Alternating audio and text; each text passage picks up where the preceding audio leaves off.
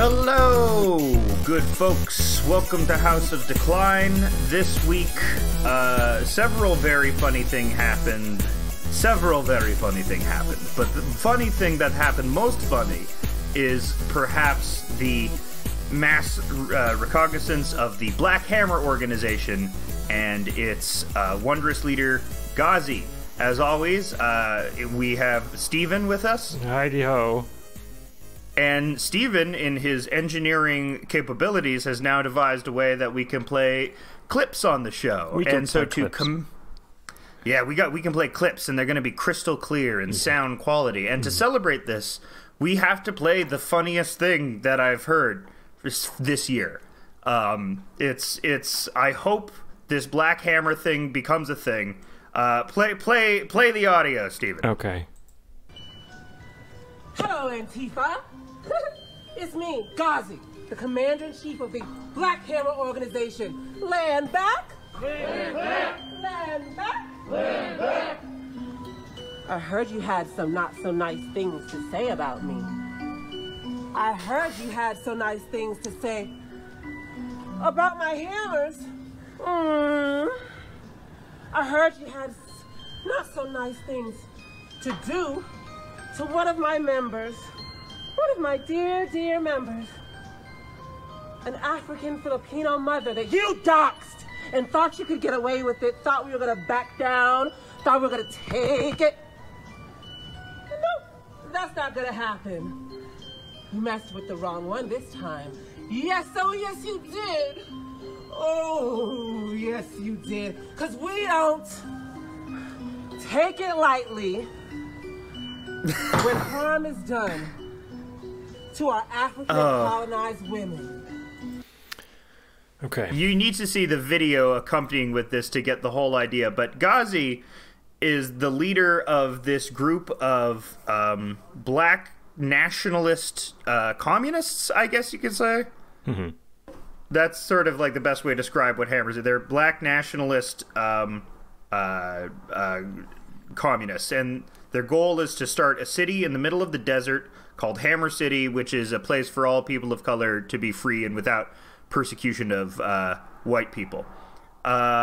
Which is, fair. But there's also there's the Ghazi has been on YouTube for a while, and as you can hear from the audio, they're very funny and very charismatic and very understanding of how to use PR to get attention. Yeah, he's been Joker-fied also. Yeah. I mean, that's the main thing. I thought you were going to go there first. He's wearing Joker makeup. You're right. I completely missed out the part. They're wearing Joker makeup. I also think Ghazi is a non-binary person as well. So there's a lot of queer inflection in their pansexual non-binary person. There's a lot of queer inflection in there. They are wearing Joker makeup. But yeah, they've become fully Joker-fied, fully Black Joker, lost in space. And it's funny that they're using that aesthetic, because usually the Joker I associate with disturbed white people. So it's very funny that they're taking on that mantle and how culturally relevant the Joker movie has become to the idea of oppressed peoples taking back their identity, taking back their birthright, right? Right, and they talk about it in a different video about appropriation versus assimilation, which is an interesting thing that they point out in a video called Dear White Feminists, Black Women Are Busy. I can just play the beginning of it because it is very funny.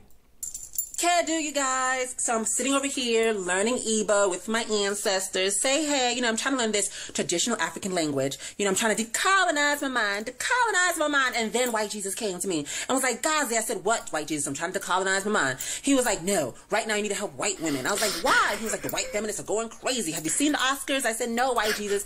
And he sent me this video of Patricia Arquette, who won the Oscar award. And she made this speech saying that women of color and people of color and gay people and all kinds of people need to come around and rally because white women need their help. And I was like, what kind of help you need, Patty girl? What kind of help you need? And she says, we need help for the wage gap. Okay, I'm sorry. I played the wrong video, but that one is not about the assimilation versus appropriation. That one's about the white women need help.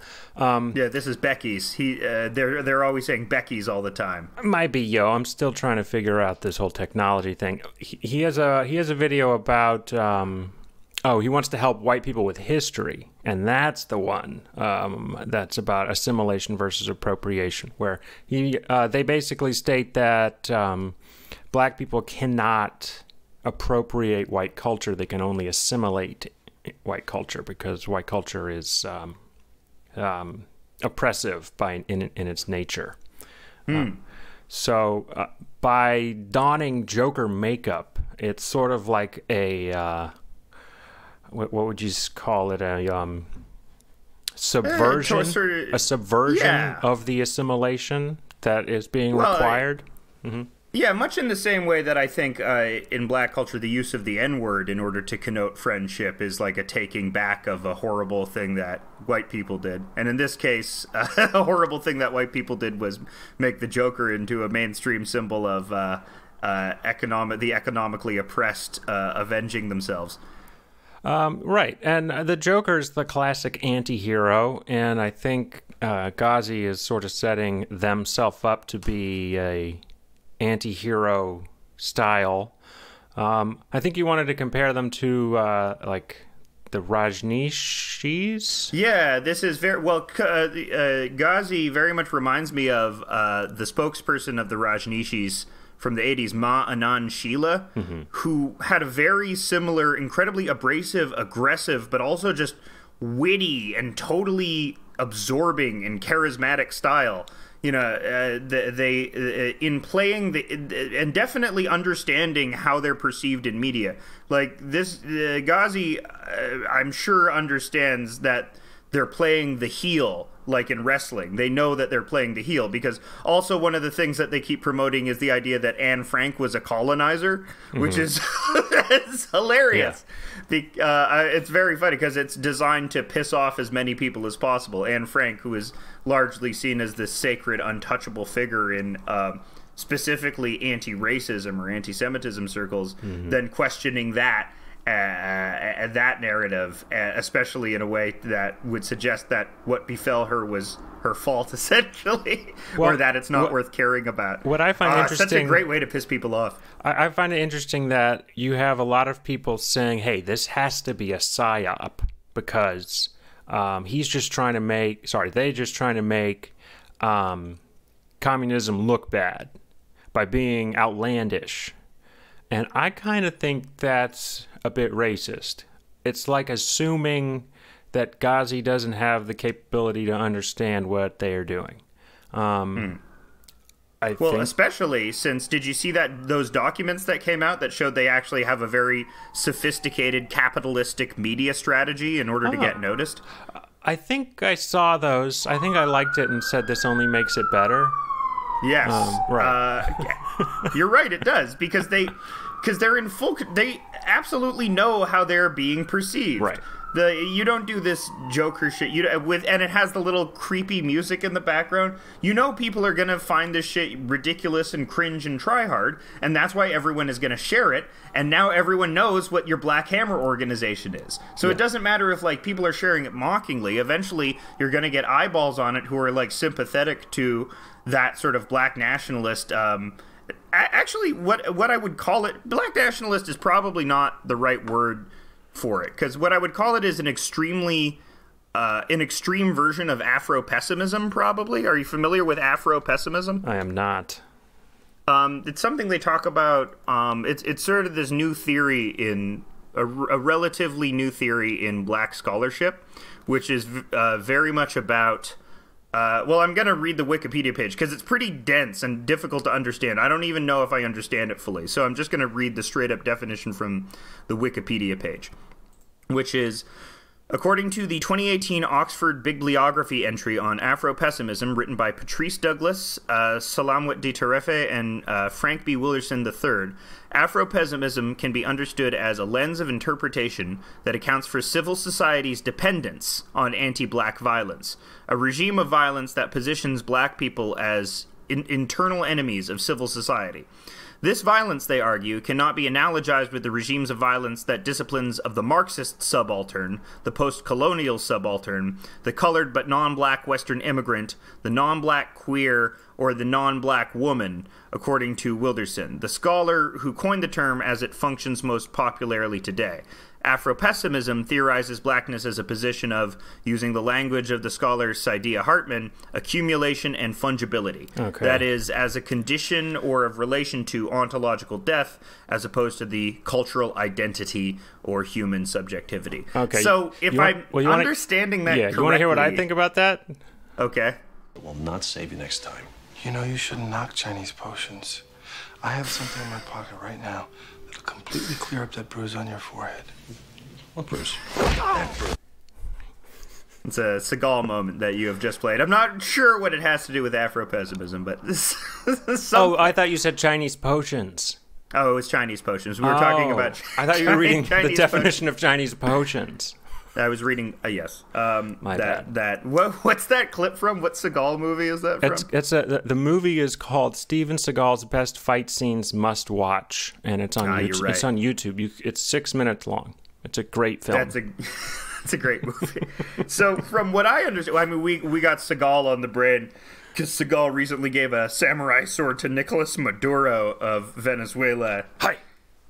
In a very heartwarming display of international solidarity. But Afro-pessimism, if I understand it, it says that capitalism is uniquely hostile to black people and black people alone, and is dependent on the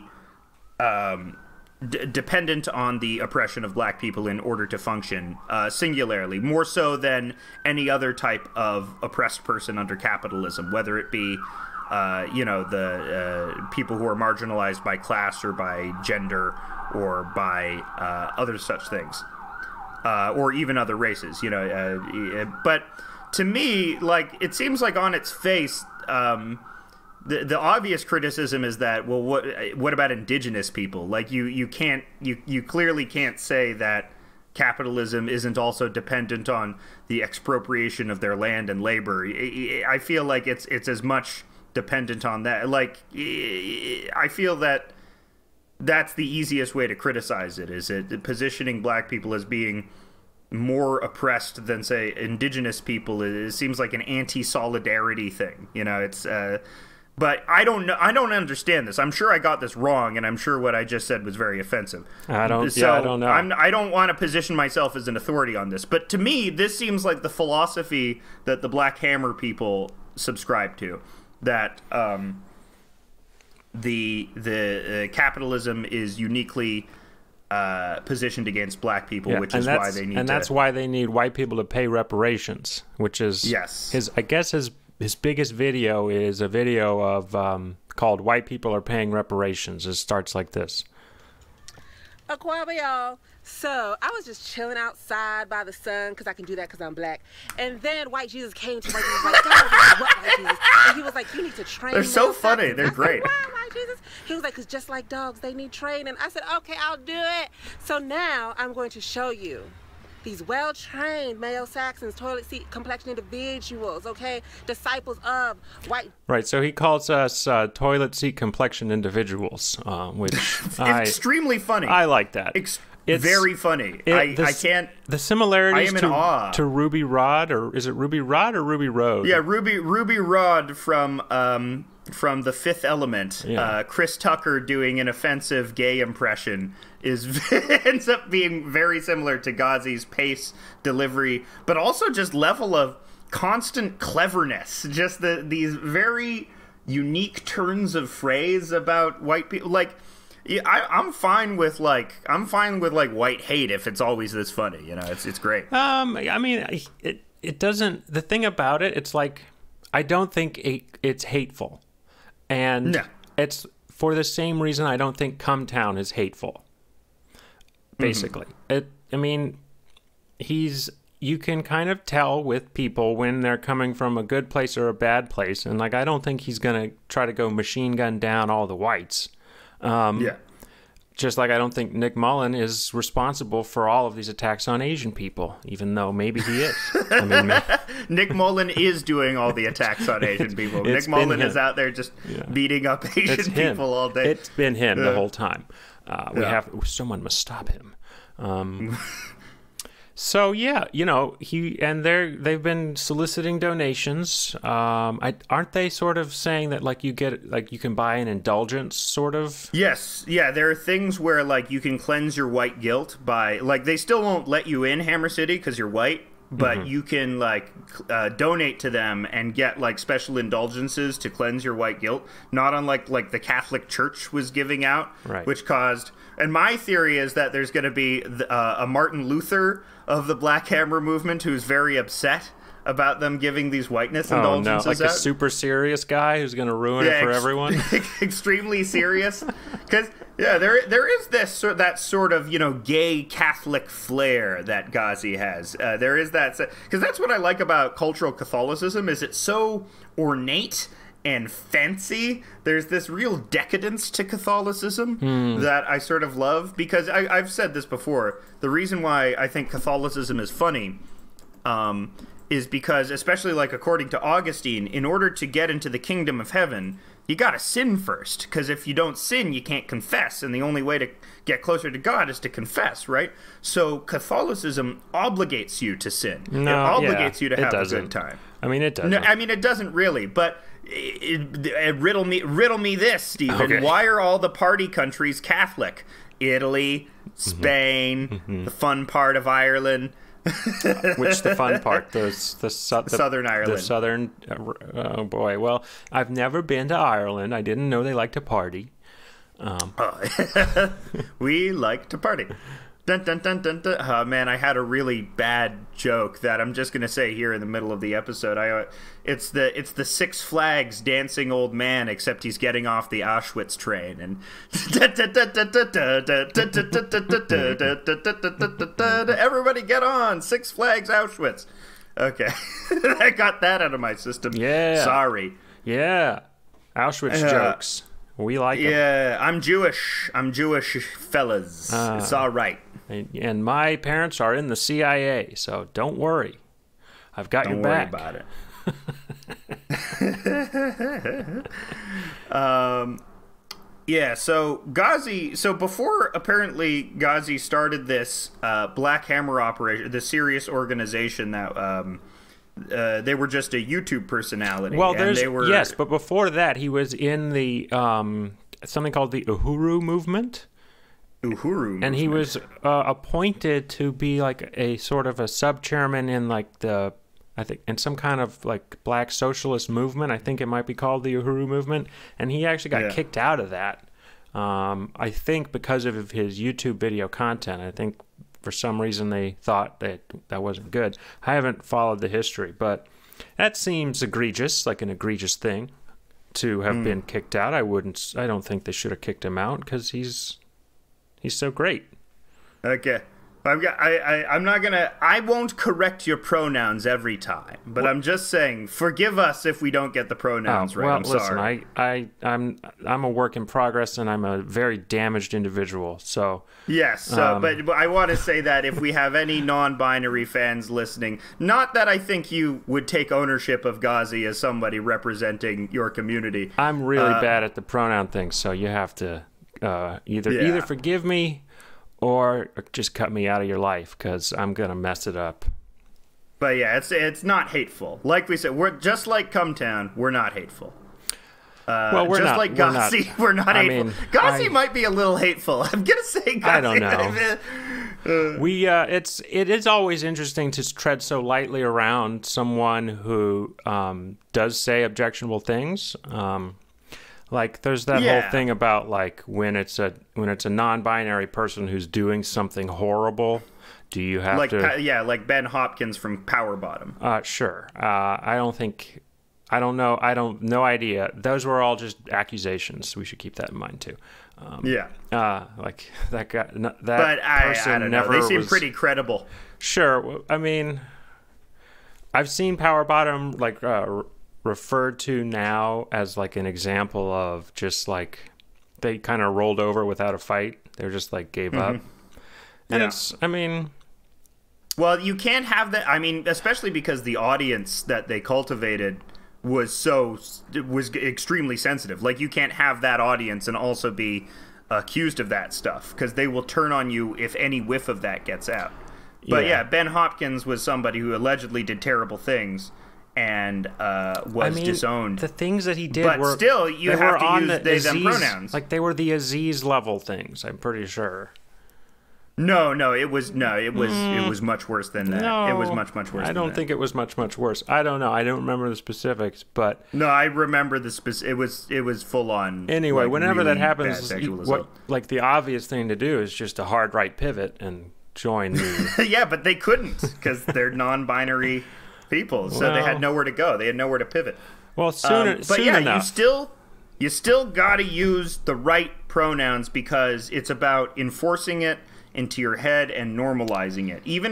And it's also about acknowledging the humanity of non-binary people, because non-binary people can be good or evil as well. And so if you only use the they them pronouns for the good ones, you're only saying that, only the good ones are worthy of having there's some sort of purity test that you have to pass in order to earn your pronouns. That is exactly what the left does right back to people. They de-emphasize the humanity of people they disagree with all the time. And so by pointing this out and receiving a negative response, you get that, pretty standard, quote-unquote, hypocritical or hypocrite type of point, which is not really a great point. But yeah, I mean, anyone who holds a position right of center is delegitimized and is dehumanized by the left. I just want to point that out. So I don't agree with you fundamentally. Sorry. I think, well, yeah, that's fine. I think, but I would say that I would push back on that by saying that most good leftists that I've met acknowledge and understand the humanity of people that are right of center. I think where they cut off is like the actual Nazis. I think they like, and I think it is worth saying that Nazis absolutely do abdicate their humanity. I mean, maybe, but that's a lot of German people who... It's a lot of German people. It's a lot of Ukrainian people, Slovenian, Hungarian, Bulgarian. It is a lot of people, but once you commit to that ideology and you say our stated goal is to genocide everyone but us, it's hard to it's hard to spin that into tolerance. But that's not too hard to spin it into the Holodomor. I mean, it's not too hard to say that communists also were bent on the destruction of mass amounts of people. So, yeah, I think that's true. But I also think that Stalinists abdicate their humanity as well to some degree. Well, then I don't know. We may not find a welcome spot on either side. Yeah, which is why you should join the Libertarian Party. Join the Libertarian Party! No. Yes, do it. Join it. We need some sort of third way. Yeah. Some sort of... No. Yes, third way. No, is that Gaddafi? No, yes. Gaddafi and Libertarians unite. You're right.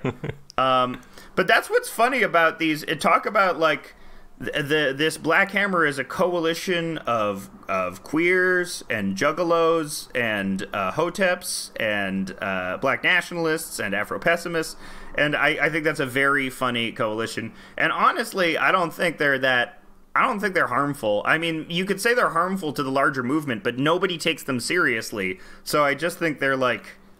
I just think they're like a fun dalliance. Yeah, well, I don't think it's a psyop. Because it's not a psyop. Because I don't think anyone takes communism seriously anyway. So, what are you trying? At least in this country, what are you trying to psyop? Like, 90% of everyone here is okay with our economic system. I mean, sorry, the Bernie or bust movement busted, and like, it's not taking off. I don't think it will ever take off, frankly. Now we're an anti-left podcast. I think material conditions for the average person need to get a lot worse for it to take off. But I think I would also disagree in that I think the BLM riots of last year were an example of that taking off, or the example that people can rise up and do things other than electoralism or political organizing in order to get things done. And I think the fruit of that, however small, was the fact that Derek Chauvin got convicted on all 3 counts. You know, it shows that the riots showed people that there will be material consequences if you don't if you don't do justice. Those riots were fully supported by all of the major corporations. What? Well, no, they weren't. Yeah, they were. No major corporation said, "I'm glad they're throwing bricks through windows." I mean, they basically did. Coca-Cola, they all basically did. They all had full support from the major corporations. I do not think it was I think BLM as an organization had major support, but BLM as an organization doesn't represent, the riots. Well, they don't represent why people do these riots. Perhaps this is a correlation and not a causation, so maybe we can just say that's correlated. But it's simultaneous, to these riots, and Ghazi calls them uprisings, by the way. They're uprisings. They're uprisings. Yeah.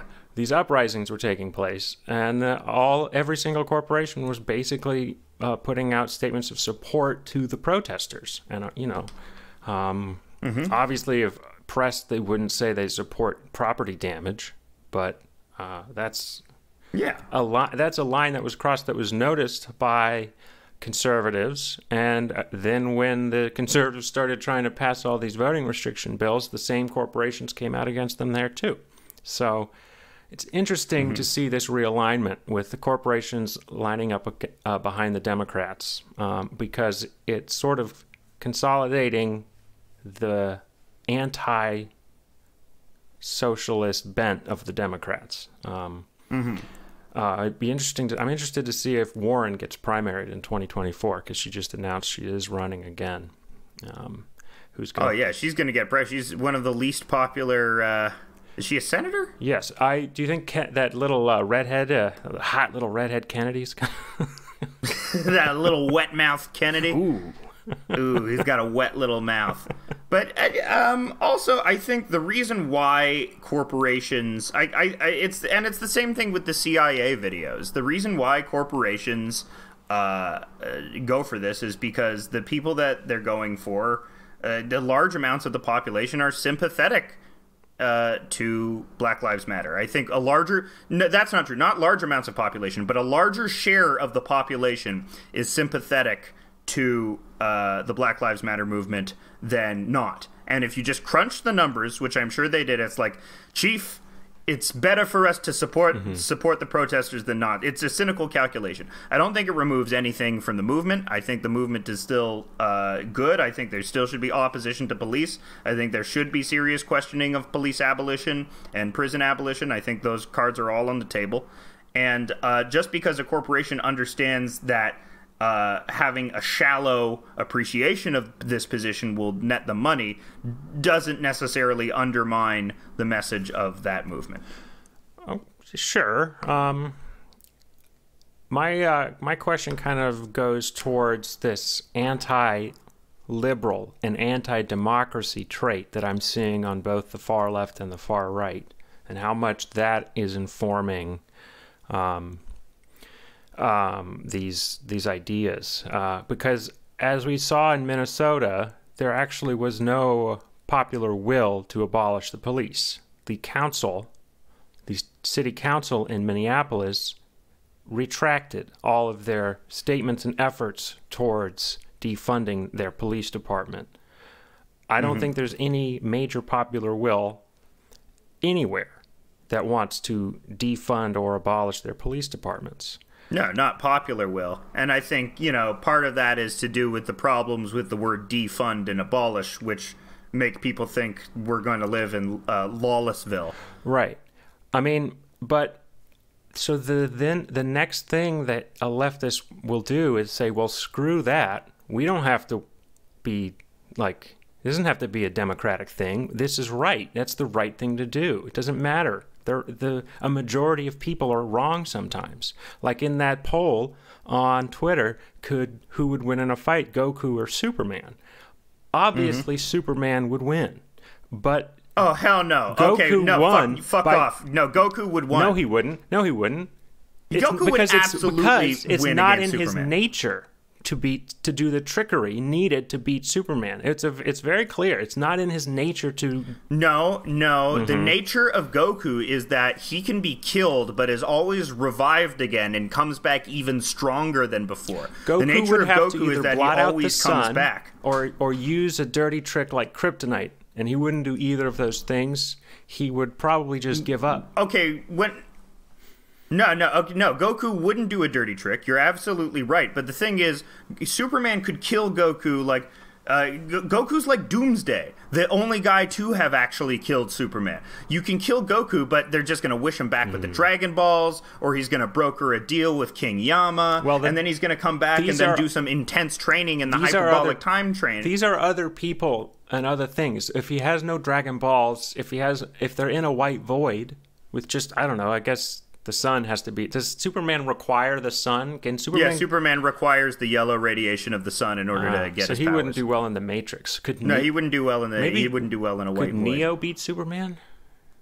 In the Matrix, yes. But not outside the Matrix. I don't know, actually, the extent of Neo's powers. But I will say that, no, I'm full-on Team Goku for that debate. This was to someone else who thought that the Superman was obviously the winner. His response to the poll was like, see, this is why democracies don't work, because sometimes majorities are just flat out wrong. And I'm seeing leftists start to think that, and I'm seeing people on the far right start to think that. And that's scary to me. I don't like it. It is a little scary. I mean, I become a tanky a little when I think about the environment. You know, I've said this on the last few episodes that sometimes when I see the destruction and blight and the fact that, you know, if we just go up 2 degrees by 2035, we're going to have these fucking serious, massive problems. So there is that part of me which is like, maybe we should start getting the oil executives, you know? Maybe we should start getting them. Yeah, like getting their goods. Because we can't solve this. Yeah. Because it doesn't seem like we can solve this massive energy crisis through voting. It seems like the only thing that would solve it is actually forcibly putting an end to it. That's my climate doomerism.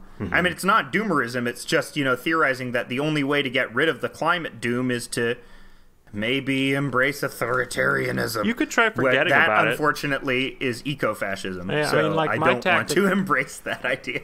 My tactic is just to forget about it. I'm just like, I'm not going to think about that. I'm going to think about something different. So, because, yeah, it's bad. But you know what? Hey, it could always be worse. You know? That's what Muslim Tom's wife said on You Can't Win. You got to play with the hands you got. You know? You're dealt with a hand. You got to have a positive attitude. Things could always be worse. It could be 5 degrees warmer right now, and then we would all be just really sweating.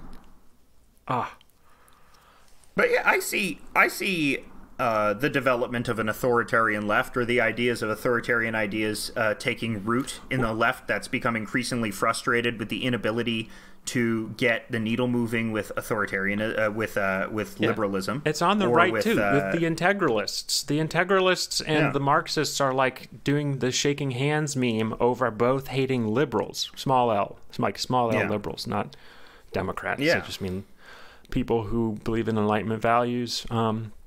Like you can meme, but honestly, I mean, I don't think there's no horseshoe theory in this, because tankies and fascists are still radically opposed at many relevant Yeah, I don't call it horseshoe theory. It's like tentacle theory. It's like there are these tentacles, and then sometimes 2 tentacles reach out and latch on to each other. But it's not a horseshoe. It's just like 2 awful tentacle monsters. Sorry, I'm in my crypto libertarian boy phase, everyone. So just bear with me. It's gonna pass. Another couple of weeks, and I'll go back to being a sock dem who wants to do some kind of weird tax scheme to make the rich people pay more, and then we can regulate and Meanwhile, I'm just going to descend into full tanky. I'm going to start buying exotic knives. Mao. I'm going to start getting a lot of patches. Well, the thing about Mao is, like, while I think you can easily discard Stalin, there is no Stalinist theory that's worth preserving.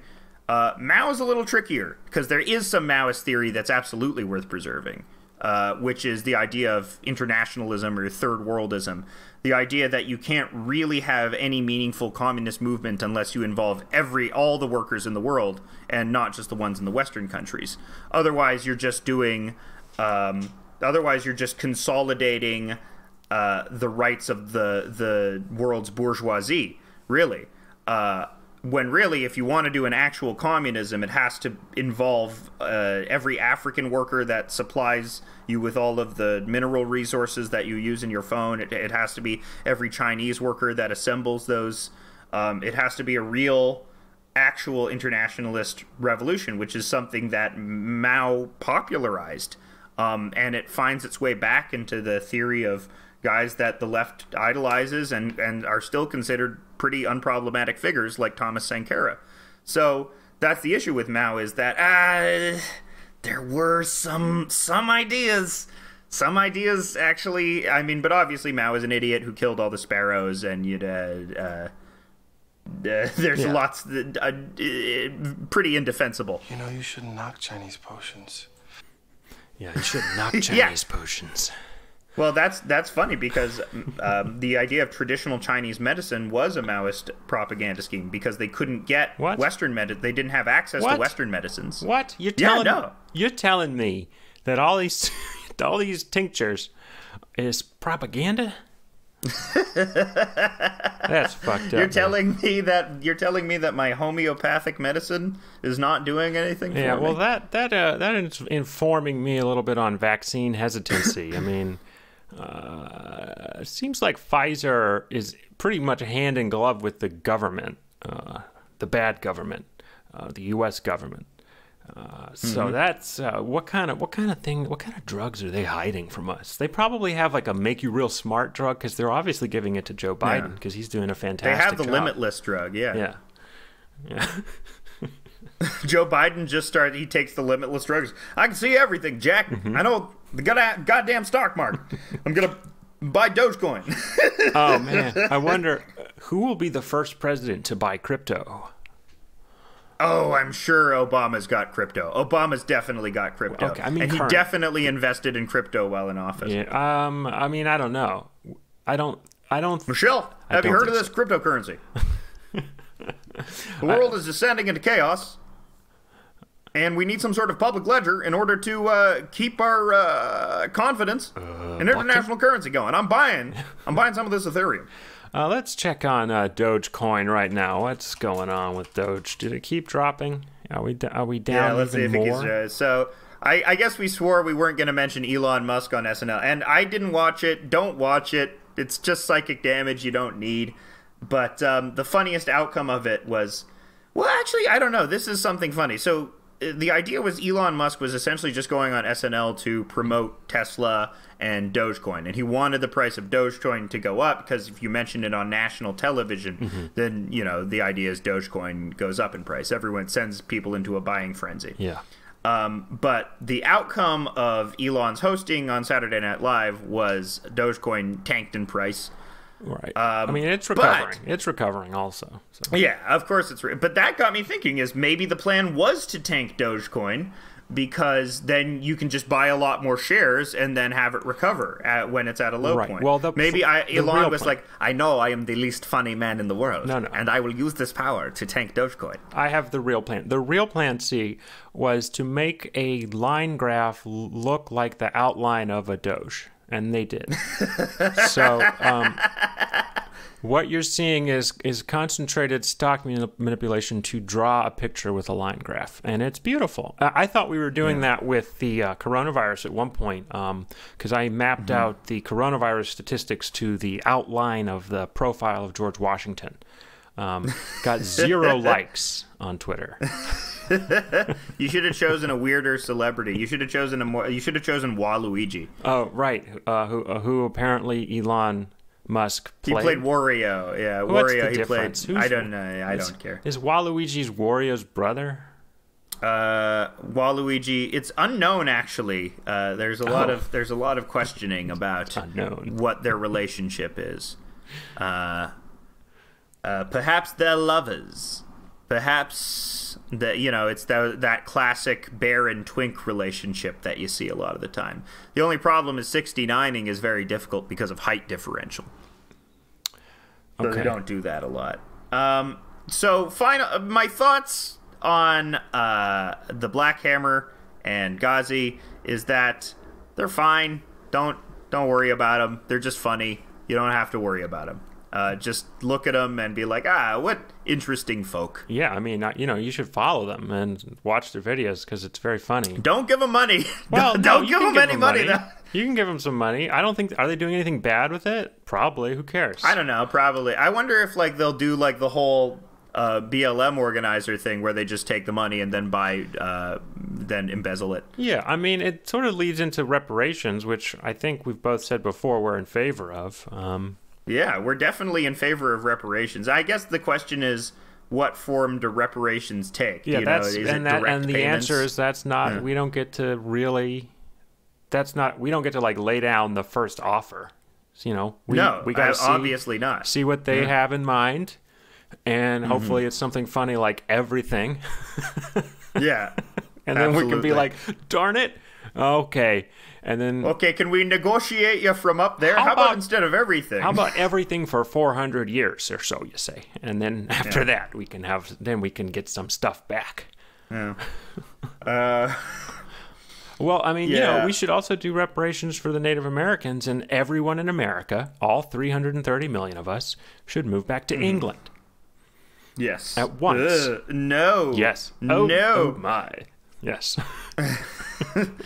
I don't want to go there. Please, no. Dude, can you imagine if all of the Americans tried to pile into that tiny little island? Tried to move back. There's just a Zionist movement erupts for every single, all the Irish Americans are going back to Ireland, and Ireland's filled with pricks from Southie going hey, you Irish people aren't real Irish people. You ever heard of the Dropkick Murphys? You guys are like the fucking dick-sucking Murphys, I say. You guys are you're like James Joyce? You speaking like big fags? Mm-hmm. There's that, yeah, the original Irish people are the Palestinians, and all the Southie guys keep evicting them from their houses. Oh yeah, let's make it happen. There'll be a great Christopher Nolan movie moment where the English people see a huge American flotilla led by Donald Trump, and we're coming back to live in England because we gave all of America back to the indigenous people. Yeah.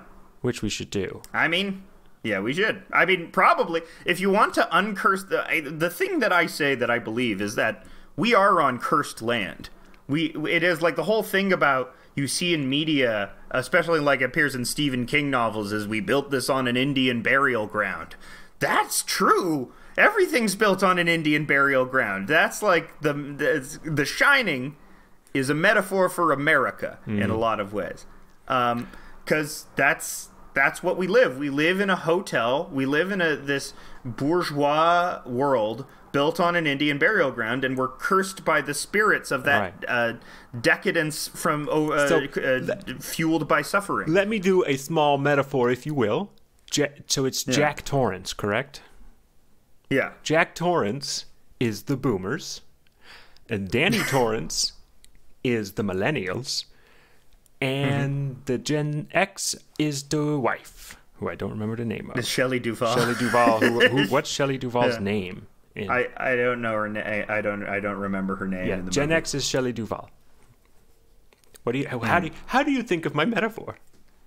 I think it's because it's the boomer who's antagonizing Gen X and the millennials. Although Danny Torrance. If Danny Torrance was born in the movie time, he would probably he's a Gen Xer. So, but that's kind of thing because in Dr. Sleep, I think the boomers terrorizing the Gen Xers into complacency is basically in Dr. Sleep, and in Dr. Sleep, it's Danny, the Gen Xer, the out-of-it Gen Xer who can't use his powers, his God-given psychic powers in order to do anything. But he meets a little psychic Zoomer girl, and through her help, they're able to cleanse the spirits of the Overlook Hotel. Dr. Sleep is actually really cool. It's underrated. There's a lot in it. I mean, it's really ridiculous, but it's not as bad of a movie as everyone said it was. Never seen it. When did that come out? A couple years ago. I want to say like three years ago. I've stopped watching anything. Mm-hmm. Just 100% do not watch TV or movies anymore. Mm-hmm.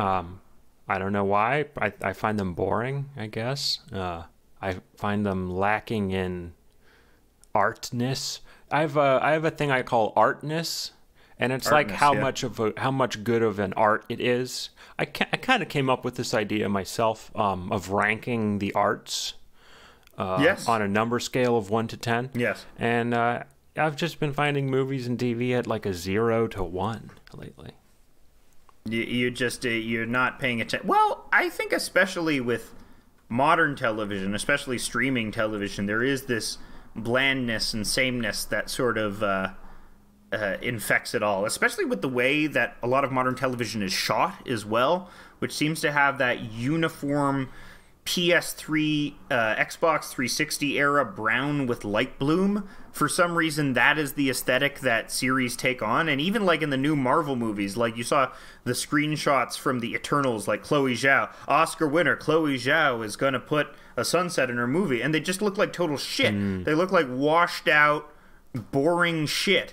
But that's the aesthetic for everything now. Like, I'm trying to think of a show, like, there's nothing going to be as dynamically shot as The Shield, which is, like, has, even Breaking Bad with its racist yellow Mexican filters had a more dynamic aesthetic. What do you mean? They would put a filter on every time there was a Mexican person?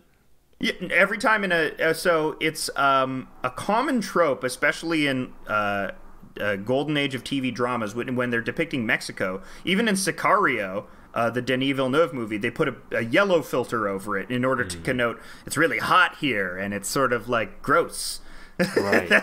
And it's a racist trope of putting yellow filter over Mexico. Funny enough, one of the shows that depicts Mexico very nicely is Eastbound and Down, which is not a show known for its sensitivity, but because it has this inherent humanity in it, like it recognizes Mexican people are people, and it actually portrays Mexico pretty accurately, like looking sort of lush and normal, and like it doesn't have a yellow filter over it. Yeah, also, there's a very great HBO series called Los Spookies, which I highly recommend. Which is about Mexico as well. If you're and that's talk about a show that's actually shot really well and that has like a lot of color and doesn't look washed out. So yeah, I recommend that show. But I think a huge reason why a lot of TV is, especially modern TV, is not hitting that same thing is because it really looks the same. It's visually indistinct, and in a visual medium, that's kind of important. It's also all the same stories. I mean, everything is being recycled.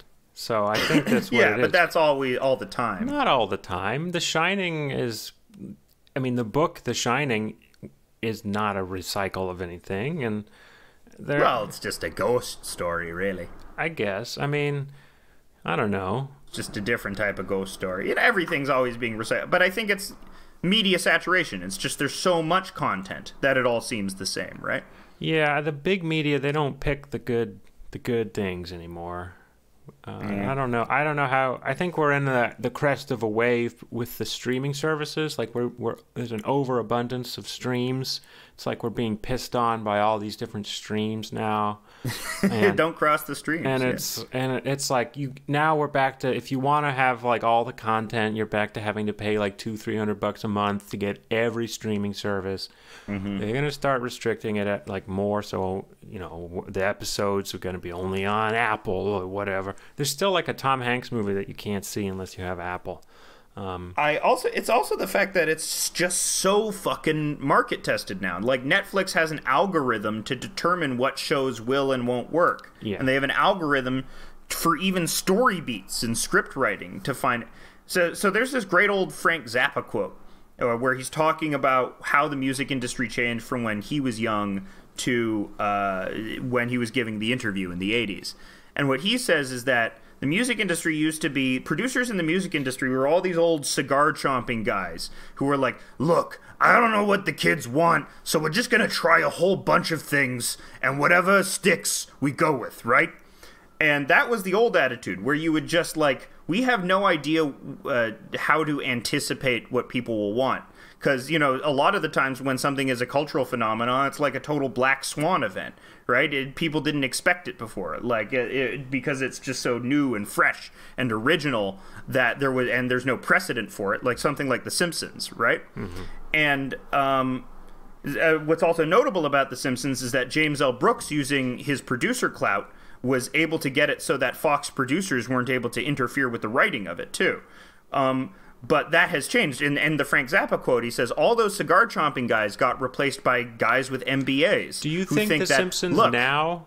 Do you think The Simpsons has changed now and that the executives are allowed into the writing room? Because if not, maybe they should be. I don't know. I don't know how they write The Simpsons anymore. Well, so we can bring up the interview with Swartzwelder, which came out in the New Yorker. Did you read the interview? Oh yeah, it's the Rosetta. Anyone who is anyone was reading it like it's the fucking Dead Sea Scrolls. Yeah, there wasn't too much content in there. I was hoping he was going to be asked about like some conservative politics or something, and he wasn't. Yeah, but they're not gonna get into that into the New Yorker. I think John Swartzwelder. Okay, so it's funny. There's only 2 conservative comedians. Actually, that's not true. DePaulo was funny before he became overtly political in his material. There's a lot of actually funny conservative comedians, but yeah, no, and it's the same with left-wing comedians too. It's like their material is usually always weakest at its most overtly political. Mm-hmm. But the 2 most prominent conservative comedy people are John Swartzwelder and Norm Macdonald, and they also happen to be the funniest comedy people of all time. Which is, and I think the reason why they're so funny, too, is because they normally, I mean, tangentially, their conservative politics might appear in their writing, but really, it doesn't at all. And the thing that unites them, more than anything else, more important than them being conservative, is them being anti-authoritarian, you know, skeptical of the government, right? Yeah. And that sort of informs their comedy, which is, you know, skeptical of anyone that presents themselves as some sort of authority or who wants to tell you what to do. And that's, I think, the heart of the comedy, right?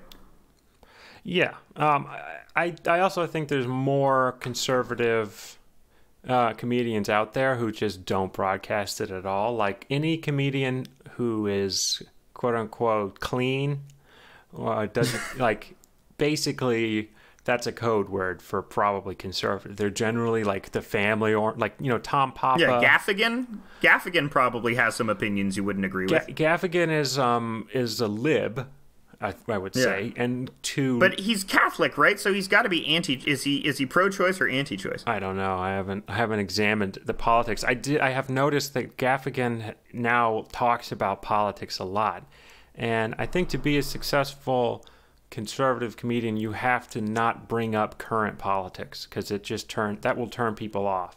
But if you unless you're going for that crowd. But who wants to go for that crowd? Like Tim Dillon. Lots of people. Like anyone that has a comedy special called Triggered. Tim Dillon is doing that right now, and it's annoying. Yeah, it sucks. Tim Dillon's kind of funny sometimes, but they're doing too much I mean, it's the same with left-wing, like Harry Kondabolu, not funny. Because it's just all of this sort of, it's like what Chapo said about why conservatives aren't funny, because they get too mad about what they're talking about halfway through the joke to finish the joke. Yeah. And you can apply that to the same sort of left-wing firebrand comedians. Even like David Cross, like when he was doing his anti-Bush material, whenever he got its most fiery, it was at its most cringe. Although some of David Cross's political material still is extremely fucking funny, especially his bit about Strom Thurmond where he says, "My dick is colorblind and it is the bane of my existence."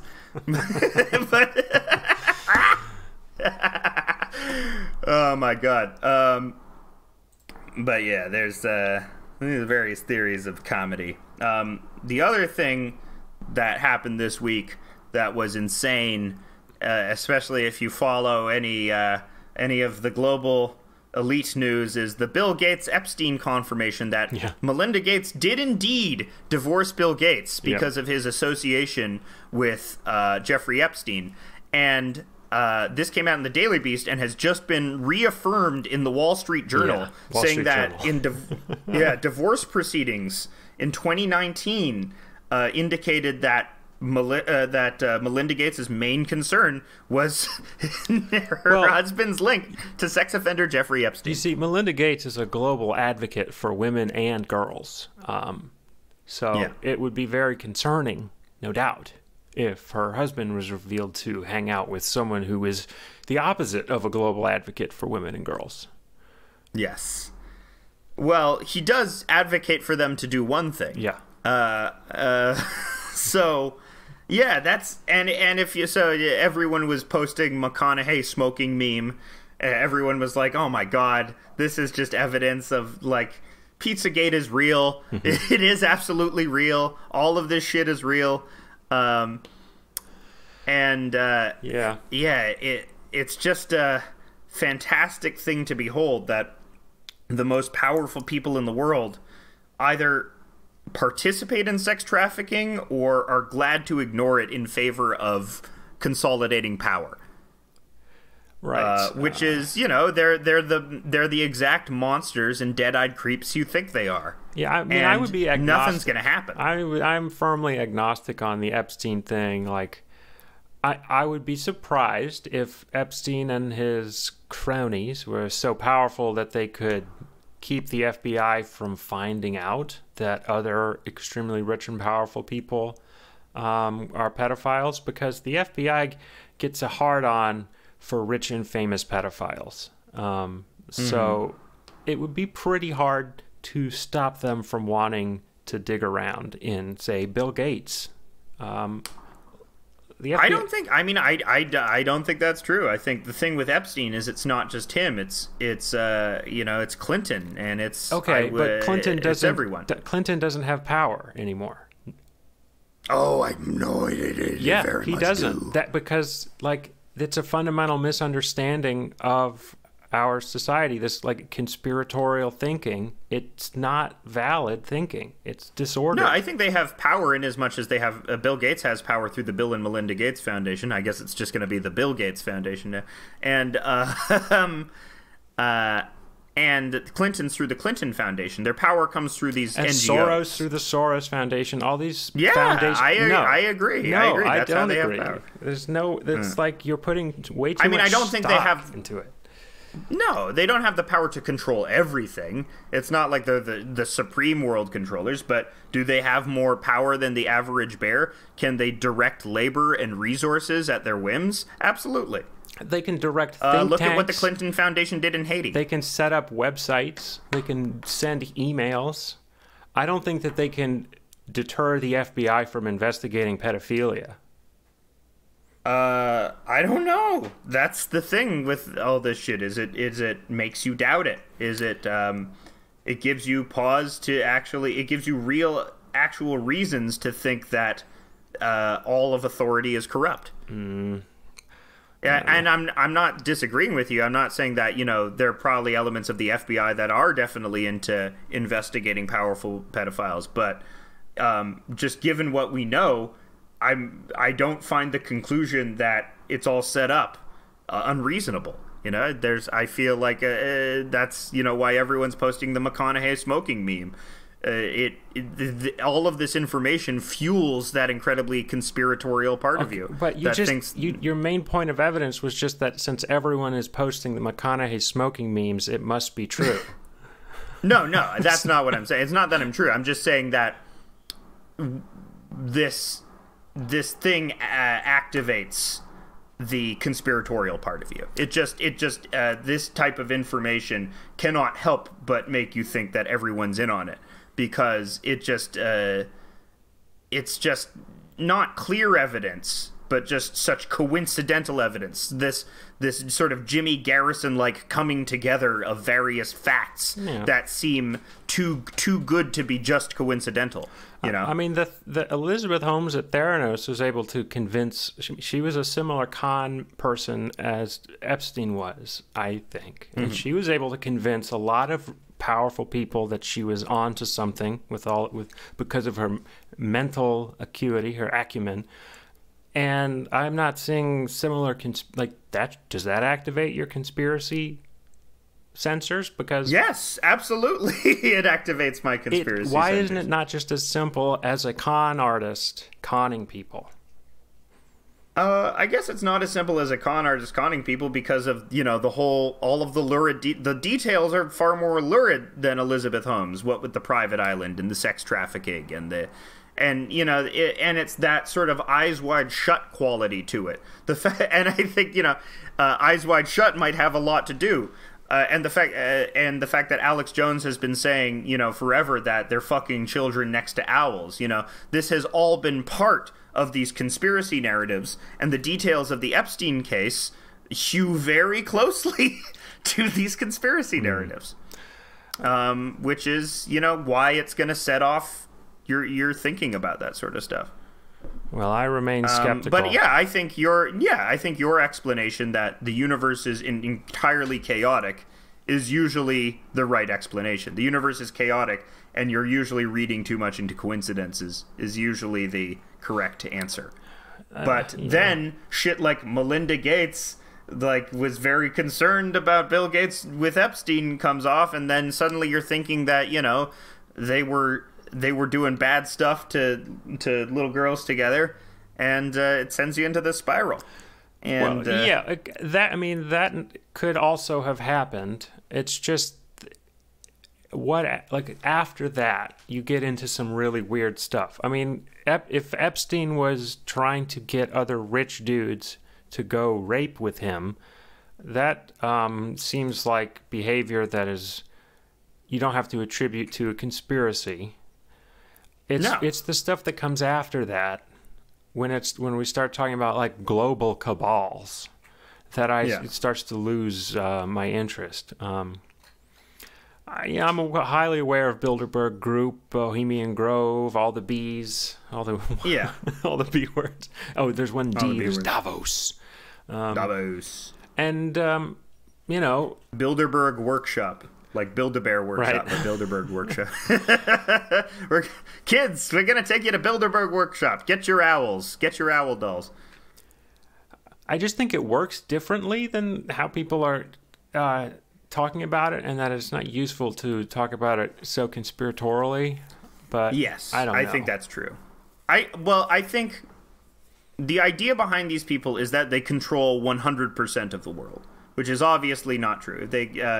I feel like at max, they can probably control 5% of the economy, maybe, and that's like being generous. And the rest of it is so chaotic that you can never fully account for anything. I don't think there is any one force powerful enough on Earth to say that, you know, we are the main drivers of political economy. Although, I mean, even non-conspiratorially, you can see what an effect that these individuals have on people because of just a couple of weeks ago, Bill Gates being almost single-handedly blocking the IP being released for the vaccines. That it's also unclear to me how single-handedly he did block that, other than by maybe just not giving single-handedly. He just gave an interview where he said he didn't think that was a good idea. No, there was actual lobbying on his part, especially early on, where the Oxford vaccine, which later became the AstraZeneca vaccine, Oxford wanted to give it away for free, and Bill Gates specifically intervened and said, no, it has to be sold through a company for X reasons. Yeah, well, he loves intellectual property. He's a big fan. Well, not really. Yeah, well, he loves Mr. Antitrust. He loves taking it. No, but yeah, Microsoft patented the double click at one point. They love to take patents and patent stuff and make it so you can't. Every time you double click, you owe Microsoft money. Pay a tax to the Microsoft man for your clicking. Yeah, I mean, getting it. If we want to get into that, that should be a different episode. I would like the IP consolidation. Yeah, we could do a whole episode on IP consolidation. That's sort of what Kingdom Heartsification is about, too, as well. Yeah, I think that's also why we see so much recycled material. Is it's easier to deal with. You already own the rights, so why not milk it as much as you can? Yeah. Wait until some other stuff comes up for grabs every year. Every year starting now, there's going to be a new set of movies and TV scripts that lose their copyright. So hopefully we'll get some better stuff. Also, I think what you say about conspiracy is interesting, too, when applied to Black Hammer as well, which people are saying is an op. Yeah. Because, no, it's much more easily explained by this one very charismatic person was able to get a lot of people to go along with the popular idea of violently disassociating yourself from the white supremacist society that you live in. I get why people are attracted to that. Why wouldn't you be? The idea, everyone wants to make their own little city out, and every kid had the fantasy of, I'm declaring that this is my own country, you know? Every free man of the land, and in this case, free they of the land. Free them of the land. And we're gonna, so yeah. I think the X is an op thing is always unhelpful. Yeah, calling stuff a psyop is in fact a psyop. Yes. Yeah. They want you to think stuff and is a psyop. And it's done by the gatekeepers who are deciding what content is acceptable and what is not, and it's generally white dudes on Twitter. Everyone, I guarantee you, everyone saying something X is a psyop is keyboard warrior, beardo, like you and me. Like, yes, we're all part of it. I've sheathed my keyboard. You know, I had this horrible vision that Chinese rocket that was launched was just gonna land smack dab in the middle of Hammer City. It was next time. You know, you all the Chinese rocket debris. Oh no! I have something in my pocket right now. Yeah, you should knock Chinese potions. We're doing our Sinophobia, our Steven Seagal Sinophobia. He's a member of the Triads. Excuse you. He is a member of the Triads. He was a member of the CIA. He's a member of the Triads, the CIA, the Yakuza. I believe he's in MS-13. He also is the Russian. What's the Russian one called? I don't even know. He does Spetsnaz? No, that's the special. They call it vodka sauce. Yes, this is Russian mafia vodka sauce. Isn't that Italian? Shut up. No. Yeah, instead of saying awesome sauce, our nerds say vodka sauce. I like the idea. That was an old sketch on the Dana Carvey show. Is Germans who say nice things, and it's you look very nice today, and that is the joke. But I always thought I like everyone likes friendly Slavs. It is me, Sergey, the friendliest Slav. Yeah. How are you today? Can I help you with your tires? Do you need spelling? Would you like a cake? I like the idea of groups of smiley, friendly Slavs. Because, Slavs have gotten a bad rap as sort of a depressive people, when really, no. Well, the joke used to be that they were culturally behind, and that they were, just discovering Michael Jackson in, 2000. That was always the big joke about Eastern Europe. It was they just now are entering the 80s because stuff has to make its way across the Iron Curtain through Samizdat, through they got to write everything down on little scrolls. The way they got Michael Jackson was it was transcribed onto little scrolls that were stuck up someone's ass, and then they walked into the Ukraine, and then they took it out, and then they re-recorded it, and then it's that's Michael Jackson. We finally got Michael Jackson. Because this is Thriller in night. Fighting for life. They do the zombie dance, but they do the little Russian dance while doing the zombie dance. Well, now that we have... So that kind of is close to an interesting topic, which is that, now we're going to start seeing internet zones. Each country's going to have an internet zone. China has its zone, and China's the new model. And countries are going to start being culturally out of sync, and we won't know it unless we're like specifically trying to cross barriers, which the governments are going to stop wanting us to talk to people in other countries soon. I almost guarantee it. Like you should try to talk to Russian people if you can, while you still can. Might go away soon. Yeah, I think you're right. The impending deglobalization of the internet is going to be one of the very a huge problem, especially in what we stated earlier, where is like the goal of communism ultimately is internationalist, right? So the fact that China has already cut us off means that, and because Chinese workers are absolutely, one of the most integral people to get into a international communist movement, we're already at a disadvantageous position. This is where we have the shake hands meme of the Marxists with the libertarians, because I think it would be more beneficial to your people's causes, my people, your people, to stop demonizing libertarians as the pedophiles when it's obviously the libs. Yeah, we can see it's Bill Gates, it's Jeffrey Epstein, all libs. Come on now, Ed Buck. Because and the question is, which tactic is more effective? I try to think Machiavellianly as much as I can, and so which tactic is more effective? Shaking hands with the integralists and being like, yeah, it's going to be top down, it's authority, we must have morals in this house? Or is it going to be like through the libertarians' desire to basically destroy the state, which is the old school Marxist vision? Well, I think, or an anarchist vision. I think there is overlap with anarcho-libertarian ideas, but I think what it comes down to is we're separated more by aesthetic than anything else. We're separated more by the fact that libertarianism and sort of the cultural trappings of libertarianism, i.e. Reddit and Rick and Morty, are totally fucking lame. Yeah. And people don't want to be associated with it. Reddit's I like lib Rick and too. Morty. Yeah, Reddit's pretty lib Reddit is these days. I hate Reddit so much. I've gotten to the point where I'll say something on Reddit and get replies and just not look at the replies are garbage. I just throw the replies away. Just a low quality of poster on Reddit. Yeah. And lower quality since they removed all the psychos, which they had to do. I get it, but the fun thing about Reddit was the psychos. Yeah, it sucks. Like R the Donald. That they like. I don't know why. I guess words are just too kinetic. Words are just too violent. So. No, it's not too violent. It's the same thing with why the companies supported the BLM protests. As long as you superficially do something, it's going to be. You need to crunch the numbers and find out what superficial affectation will hurt your bottom line the least. And the superficial affectation that Reddit chose was down the center lib.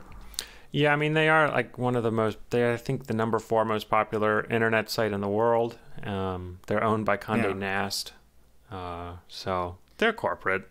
But yeah, it's the same thing when like a government gets big. A government doesn't have an interest in offending people. Like a government shouldn't offend its own citizens, right? And these gigantic tech companies essentially act as their own little parallel governments. And once they get large enough, they have a vested interest in not offending their own citizens, right? Which is why Twitter banned Donald Trump because they crunched the numbers and they found out more people would prefer him banned than not, and so they did it. That's the only calculus. And Donald Trump announced, was it this Wednesday? I lost track of time. I think this Wednesday they announced he's still banned on Facebook. Ah, dang. Well, that's bad for him because I'm sure like it wasn't just Twitter. Like a lot of his older base is probably on Facebook, and it is really hard for him, especially if he was not convicted, right? When he got impeached, he wasn't actually convicted, correct. Right? So he could run for president again. And will, yes. Yeah. Oh, man. That'll be crazy. That's going to be nice. I'm looking forward to it. Hopefully Justin Amash will run as the Libertarian Party, and I'll finally be able to vote for a Libertarian because there hasn't been any good ones in my lifetime, except for Ron Paul. No. But I couldn't vote. No. Wrong. Yeah, I like it.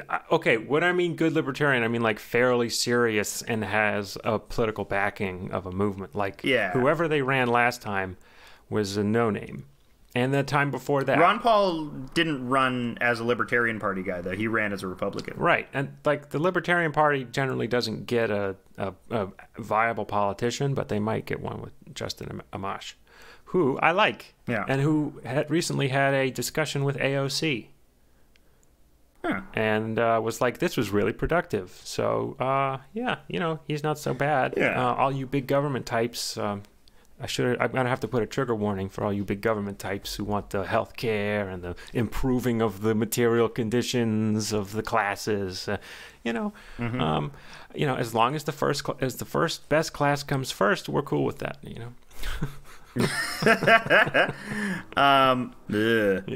Sorry. Libertarians. I mean, that's the thing is, I think there is a lot more overlap between libertarians and libertarian socialists than we'd want to admit, because we just hate them aesthetically. But yeah, I think we need these people in our corner. We need everyone in our corner. As much as it sucks, we need the Voshis in our corner too. Is he more big into that kind of stuff? No, Vosh, he's a market socialist. His thing is market socialism. That's the thing that he says, and he says, but it's on the path to anarcho-syndicalism. Oh, great. Mr. Chomsky. I mean, the Vosh crowd is weird, but what I've learned from interacting with them is they're all like 20 years old. So it's like I don't necessarily blame them for having like undeveloped or incoherent politics sometimes. Yeah, I mean, anarcho-syndicalism is kind of Jeffersonian. It's like we're all gonna yeoman farmers. Yeah, we're all gonna be who's gonna be in the nuts and bolts factory when you're anarcho-syndicalist society is my question. Who's gonna be doing?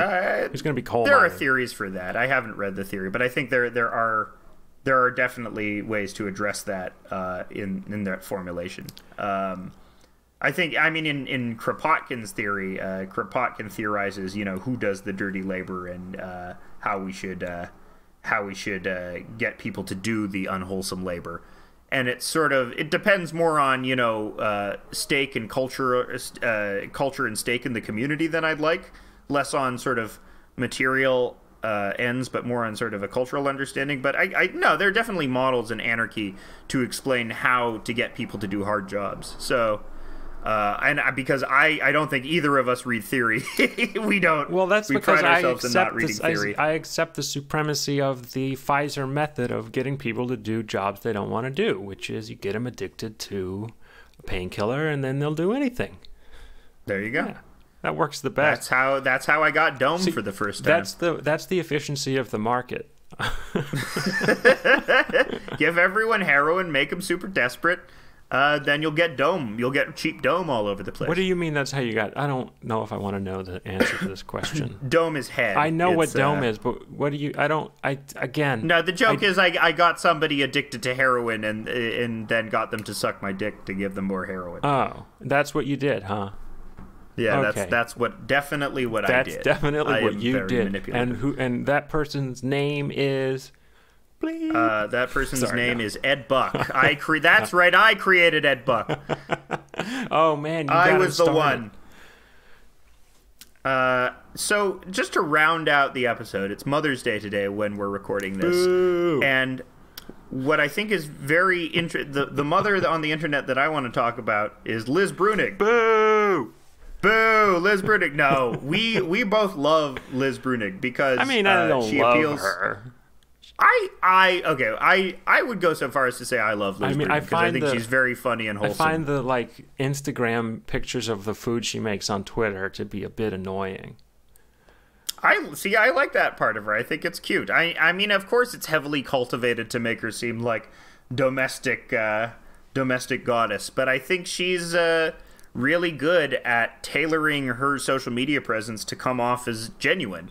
And I think whenever I hear her on a podcast talking about stuff, she comes across as like, no, she is this person. She is this sort of like, she likes to bake and she likes to nurture and she loves her children and she loves her husband. And, Yeah, but it's much harder to be like a cool libertarian crypto bro. It's much harder to be that. It's easy to do what she does. What I do, that takes skill. Yeah, I think the hate for her is like pretty obvious because she has a very enviable life. and she says things that other people say, but on a level that's supported by corporate media that I think people point out to her constantly, as if it's some big own. Yeah. And like she doesn't already know she works for Jeff Bezos. Well, she's always attacked by the right people, like the people that you want to be attacked by, because it makes you look good. Yeah. And like, you know, the really hardcore extremist Catholics go after her every time the most recent thing was she posted something about this picture of a guy doing heroin on the subway. And I think she basically said, stop making fun of him. It's not so bad if that, like, the worst part of the picture is not that he's doing it in public. It's that, like, there's institutional failure or whatever. And the Catholics were like, oh, Liz Bruenig said she doesn't care if people do heroin on the subway. Oh, my God. And as if that's like some big own. And all of their all of their followers are like crowing like it is some kind of big own. And I don't really get it.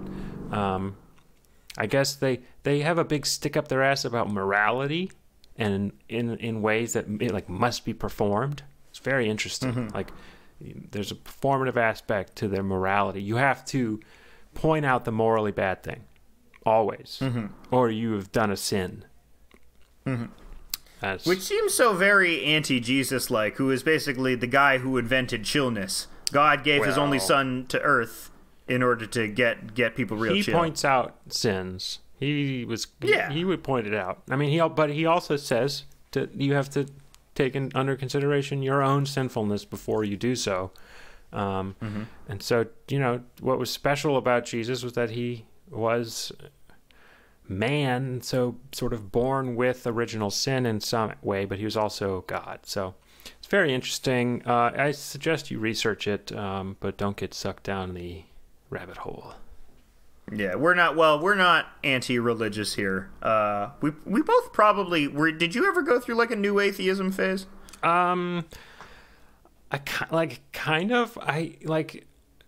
I think my dad gave me an article by Sam Harris, that like the one that made him kind of famous like 15 or 20 years ago. Yeah. And I remember because I went through an atheism phase at Catholic school where I was called the atheist. I was bullied for being an atheist. I had teachers like pull me aside and like interrogate me about my personal relationship with God and all this kind of stuff. So when Richard Dawkins and Sam Harris were going off, I was kind of like, yeah, I've lived it, brother. I've been through it, so I know. So I didn't really have to, I was never like a Reddit atheism guy. Because I kind of just stopped caring about that stuff when I got to college because I found out about girls and alcohol. And that's what I wanted to do. Also, you get out in the real world and you meet a bunch of real people and you realize that most religious people are basically just grill-pilled, and like God gives them, peace when they think about, their loved ones dying, and that's pretty much it. And they just want to grill, which is, when you grow up in like I don't want to sell it. I don't want to necessarily endorse that because they can be pretty oppressive. Oh yeah. I'm not saying most is the wrong term, but there's a lot of very normal religious people out there that whose religion does not cause them to be oppressive. But there, in the same breath, there are plenty of religious people who do oppress because of their religion. So what do you make of the recent stuff with Liz? So the article I get that got everyone mad was her saying, I liked being a mom at 25. Oh, well, that just came out today. Yeah, wow. But now that has people like cursing her name and saying that you're encouraging everyone to be child brides. How dare, or you're being discriminatory against people that have children later. That's funny. And that's funny because one of the hardcore right-wing Catholic fascists was like, you can discount Liz Bruenig because she's basically a child bride. That's fucked up. Yes. The story of like Matt rescuing her from her abusive family is sort of beautiful and incredible. I just don't understand why people hate. I guess it seems to me just evident jealousy. Oh, these people are obviously soulmates, and they both do good work together, and they have an enviable life, and they point out good. I mean, like Liz doesn't. They're not all zingers, you know. Sometimes she posts L's, but more often than not, it's good stuff, and it's real compassionate stuff written with a real sense of humanity. And yeah, I mean, there's a lot of benefits to having a child early, a lot. Yeah, like, well, I mean, especially just having the energy to keep up with them too. Yeah, you're gonna have an easier time. The sooner the better, basically. Well, you got that sweet spot. Your mid-20s is it if you have the money, very good. Even if you don't have the money, I mean, that's not.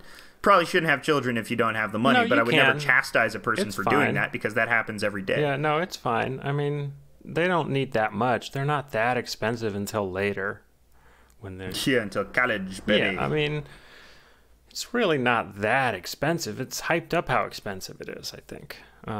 At first, it's not that bad. It gets worse as they get older and they need more stuff. You have to buy them stuff. And then you need to have them. You feel bad if they can't play outside. So you try to have the nice house. But, you know, I don't know. I knew that article was going to push people's buttons. I didn't actually read it all the way through because I found it boring. Yeah, it is. It's because it's totally anodyne. There shouldn't be any controversy in it, but people are like, this is controversial because it's Liz saying it, so she must have some agenda. Yeah. You know, talk about conspiratorial mindset. Like, the right-wing people think she's an op against Catholicism, and the left-wing people think she's an op against, against anti-traditionalism. It's crazy. They, like, bring up the fact that her dad was, like, an accountant for some company that did something with the... Yeah. But she hates her dad and is totally estranged from her dad. I don't understand why people bring that up. Well, there's this tendency to, like... I hate it, because there's this ability... Like, what they'll do is they'll find out, like, oh, your great-grandfather was a capitalist. And then you're kicked out of the movement or canceled or whatever. And, like, it's very strange. Yeah, it's literally sins of the father. It's this hardcore purity Christianity thing, which they don't know. It's a part of her identity that she had no control over. And to attack someone because of who they are is just wrong. Just wrong, it's just baby. Wrong. Don't it? Well, people used it when the socialism done left person fucked up. They found out that their grandfather had FBI or CIA ties, and it's just it's. I think it's that op mind. It's that everything is an op mindset that really makes people make poor decisions and criticize people not on the merits of their ideas, but just on tangential shit, which always undermines your argument, and it always makes you look stupid and bad. And I do it all the time. So I'm not saying I'm above that, but I'm just saying it always makes me look dumb when I do that, and I should do it less. Yeah, I mean, I'm just going through her mentions now, looking for all the people who are mentioning her, and she's taking it from all sides. And and it's weird because she has this totally unassuming, friendly persona, and people take it as so aggressive, which is what I think is funny to me. Like, people interpret her opinions as this aggro shit, which I don't understand. I don't know. But I think you said it once, is that the reason why people hate Liz Bruenig is because she's kind of Twitter's mom. Yeah. And some people really hate their mom. Yeah, that's right. Yeah, that's the people who have mom problems just take it out on her. Yeah. I hate you. I hate you. Yeah, either for exposing, like, a relationship with their mother that they didn't have, or for, potentially creating this normative idea of motherhood. But yeah, I guess if there was any theme of this episode, just the 3 stories we covered with Black Hammer, Bill Gates and Epstein, and Liz Bruenig, is that this everything is an op mindset is stupid. And we need to, like, yes, there are secrets that you will never be privy to, but it's sort of easier. It's a lot easier to conceptualize the world when you anticipate that people are doing it for genuinely personal motivations, and there's no shadowy conspiracy controlling everything all the time. Maybe some of the time, but not all the time. And you have to get rid of that. All right, well, thank you for listening. Tune in next week for another episode of House of Decline. Bye.